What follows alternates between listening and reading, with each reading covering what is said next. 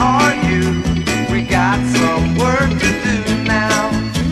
Scooby-Dooby-Doo, where are you? We need some help from you now. Alright, welcome back to the last section of Unit 8. We're going to solve some radical equations, man. Radical equations. So, today we have Scooby-Doo in the case of the shady answers. Alright, so we're going to take a look here, see what we can do. Alright, we have suspect number 1 right now, and suspect number 1 is Mr. Kelly. Ooh. Now we have some equations here. These are radical equations. This is a third a root, and this is a square root. A couple of things I want to remind you of. Remember, GEMDAS, those are the order of operations, and when we solve equations, we like to solve them backwards, right? So let's see, where would these radicals fit into this situation? Well, that would be grouping. All right, so we have grouping. Do I have anything outside of the grouping? No. So really the first thing I have to undo is grouping. So what's the opposite of taking a third root? Well, that's putting something to the third power. So now over here I have 2x plus 7 because the third power undoes that, and 3 to the third is 27. Now I solve it just like normal. I have adding and multiply. I need to get rid of my adding first. So I'm going to track 7 on both sides. I have 2x equals 20, and then divide by 2, and x equals 10. So now, I know Mr. Kelly, when he taught this in algebra, he told you guys to check it. It's real important to check all these answers. We'll find out why today, because someone has shady answers. Let's see if it's Mr. Kelly.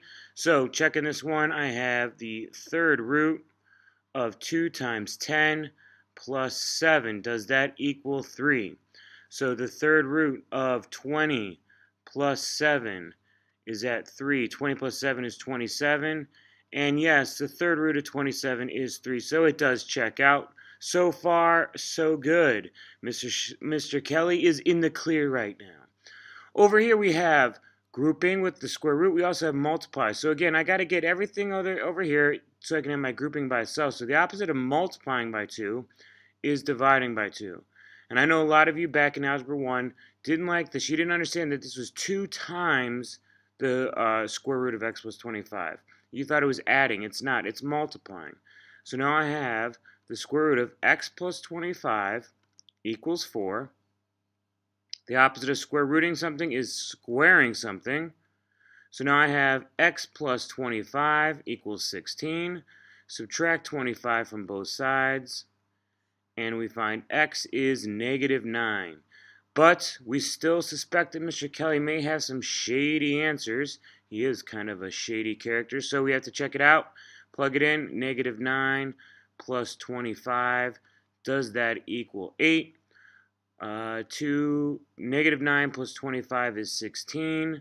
Does that equal 8? The square root of 16 is 4. 2 times 4, that definitely equals 8. So far, Mr. Kelly looks to be in the clear in terms of shady answers.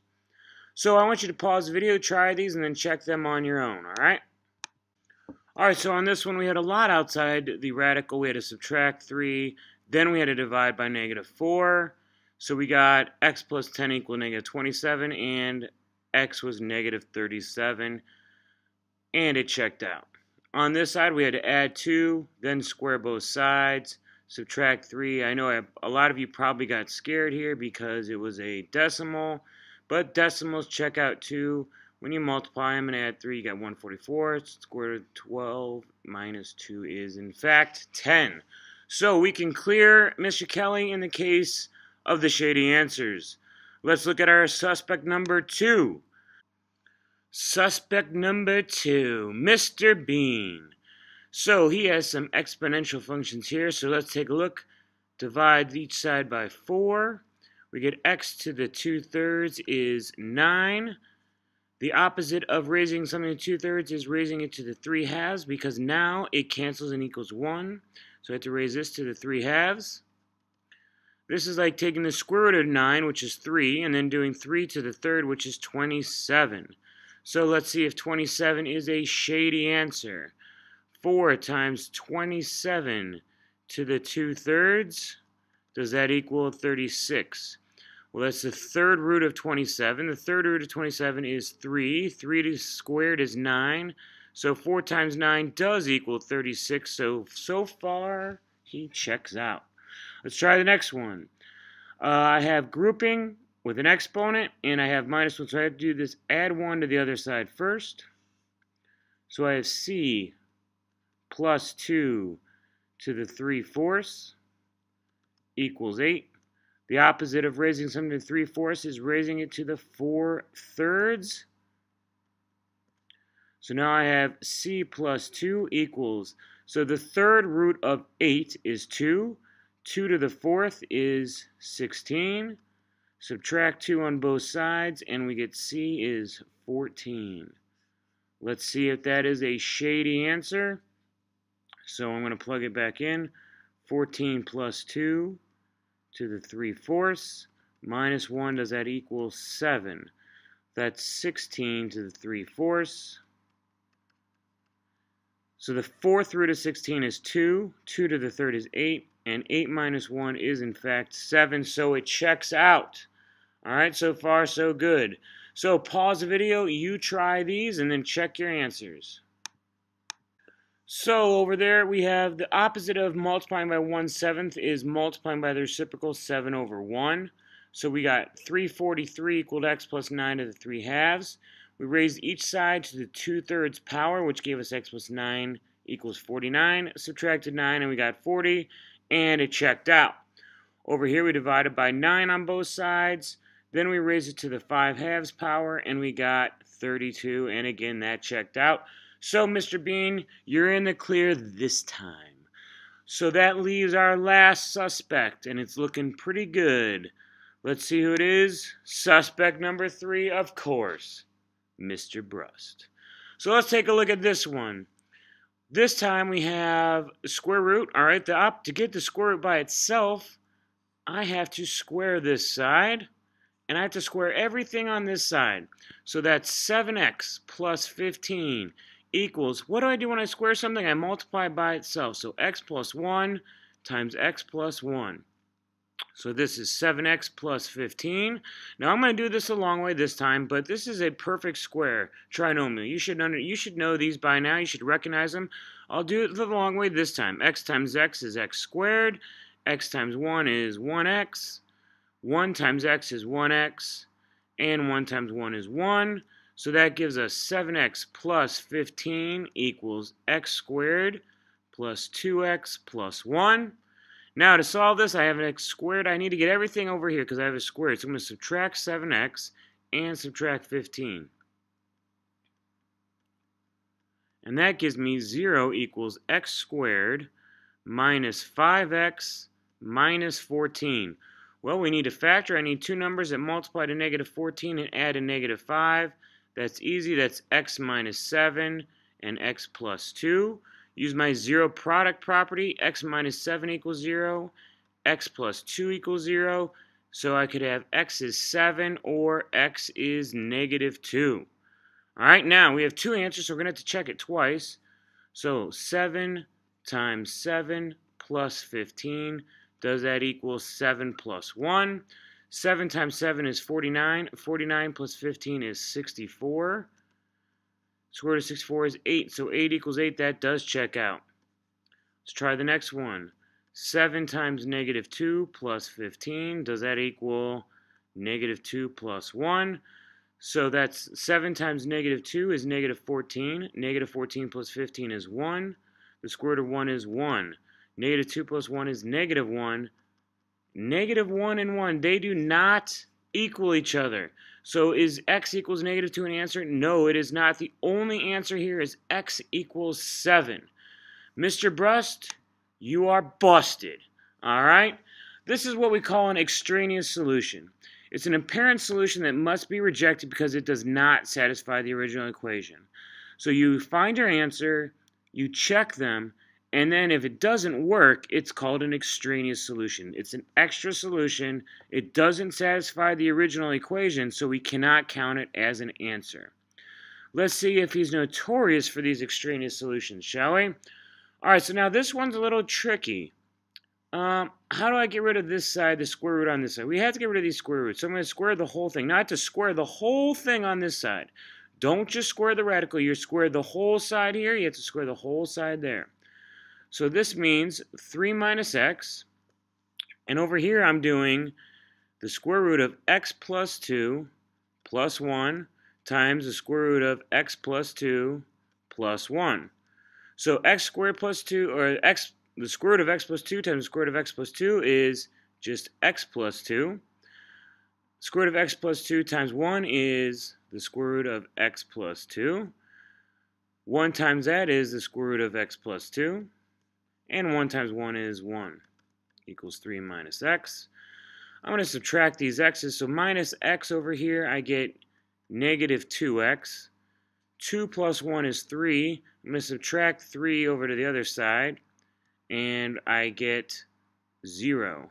So what is left? I have one of these two. I have 2x plus 2's equals negative 2x.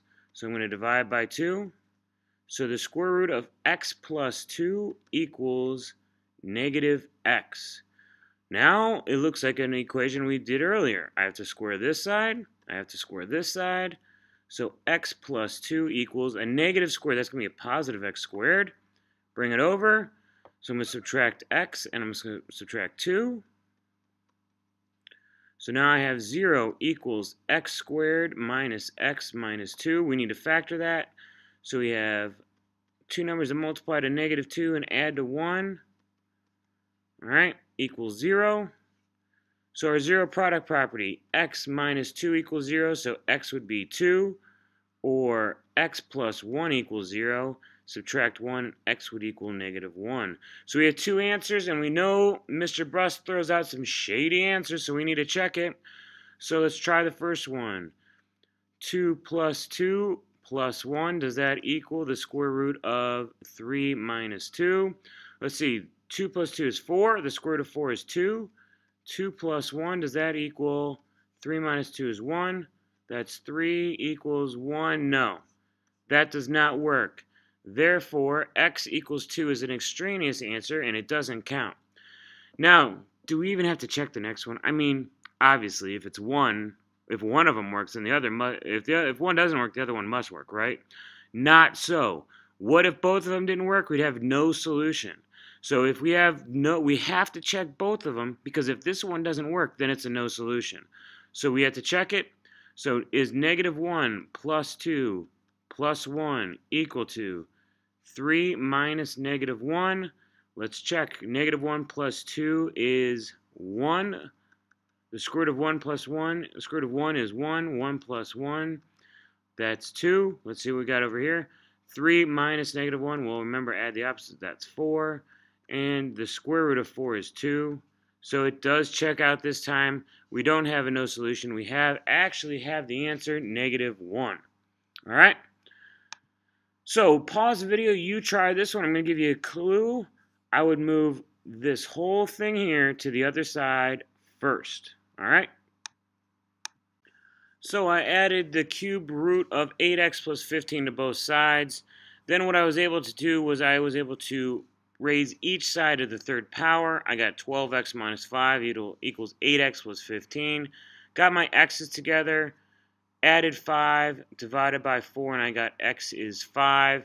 I checked this solution over here, and it did work, so we are good. So, Mr. Brust, you got one good answer. Congratulations. All right, let's try these. So pause the video, and you try these right there on your own, and then we'll see what we got.